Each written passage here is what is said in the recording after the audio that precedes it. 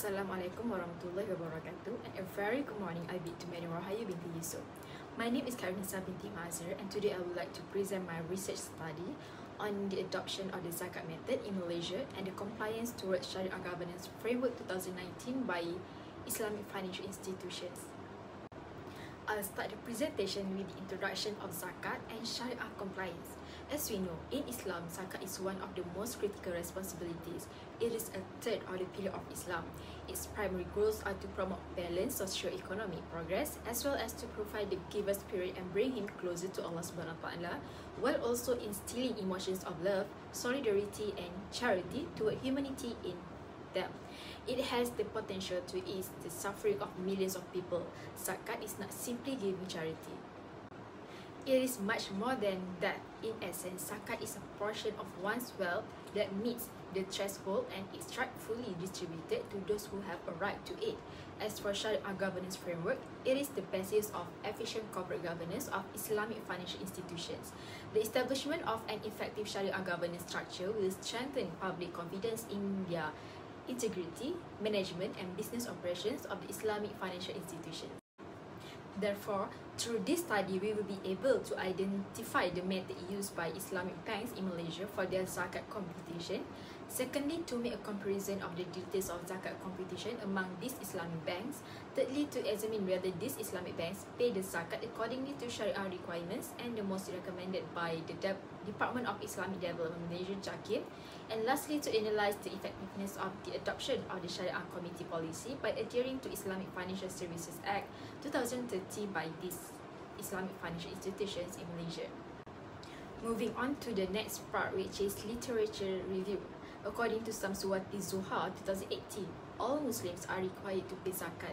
Licensed Islamic bank or any banks embedded in the word Islam are enmeshed with the obligatory act to pay zakat. There are no exceptions to not paying zakat. Furthermore, it was said that zakat is applicable to all phases of production, whether the products are raw materials, work in progress, or finished goods. Islam also believes that businesses should give back to society through zakat in order to achieve social justice and uphold their social responsibility to Allah Subhanahu Wa Taala. Moreover, study undertaken by Siti Normala and Abdi 2011, Islamic banks should disclose their payment as well as disclose its statement of sources, and uses the first item included in the benchmark of the study is whether the Islamic bank is liable to pay zakat or the owners of the Islamic bank have to pay it. However, the result of the study reveals that all Islamic banks do not disclose the details of computation zakat. This demonstrates that the 10 Islamic banks in Malaysia's ethical disclosure standard has fallen short overall. During the completion of this study, I used both primary and secondary data collection based on observation of the Islamic bank sources, data provided, journals, and online resources. It was done by reviewing all the 10 Islamic bank annual report, corporate governance, and other reliable sources. After reviewing the information needed, I prepared a sheet checklist to compute the data. The checklist is divided into two sections, which are information on zakat payment and information on the adoption of a Sharia committee policy. The population of the study is all Islamic banks in Malaysia. However, only 10 Islamic banks are selected for the study. Afterward, the finding of the study is that 7 out of 10 Islamic banks adopted the method of zakat computation as recommended by JAKIM, which are the adjusted working capital method and adjusted growth method. Based on the finding, I conclude that most of the Islamic banks in Malaysia adopted the two recommended methods of zakat computation by JAKIM. The other 3 Islamic banks that did not adopt the recommended method are Bank Muamalat Malaysia Berhad, Public Islamic Bank, and Hong Leong Islamic Bank Berhad. Bank Muamalat Malaysia Berhad computes the zakat calculation by adopting shareholders' funds growth, while Public Islamic Bank Berhad uses the method of profit and loss. As for Hong Leong Islamic Bank Berhad, it calculates the zakat by using the net assets method.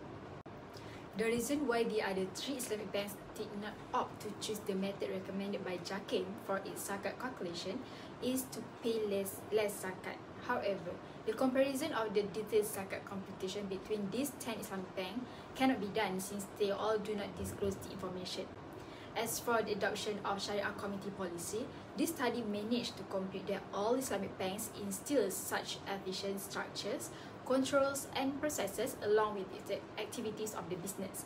The qualification of Sharia committee members, including the chairman, in line with Sharia Governance Framework 2019 for all 10 Islamic banks.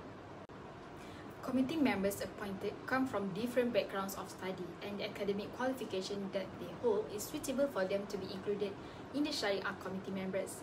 In addition, most Islamic banks held 9 to 12 meetings in a year, which means they have exceeded the requirements of Sharia governance to hold meetings at least once every 2 months. The community members also have fulfilled the requirements where Sharia community members must attend at least 75% of the Sharia community meetings held in each financial year and must not appoint another person to attend or participate in Sharia community meetings on their behalf. To sum up the findings of the study, I can conclude most of the Islamic banks in Malaysia very adheres to the Islamic law by paying zakat for the businesses that they run. 7 out of 10 Islamic banks follow the method that was recommended by JAKIM, and the other 3 Islamic banks they are adopting other methods that have been approved by the Sharia committee.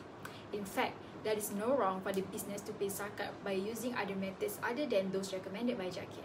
Next, the study also found that all the Sharia committee that has been appointed are qualified as they are all very experienced in the Sharia field, and the background of the study for all chairmen and the members is very high profile.